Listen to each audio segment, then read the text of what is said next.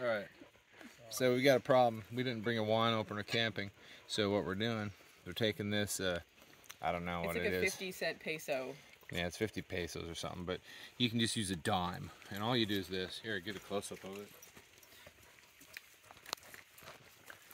You put this, it's right in the middle of it, and the dog. And then, this is a shovel. Here, get a wide shot on the shovel so you see. And then Shaky's in the way. Okay, now get close so you can see it pop through.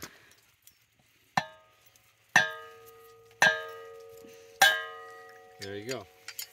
That's through. And you can get the dime out later. After you drink it. Open your wine for a dime.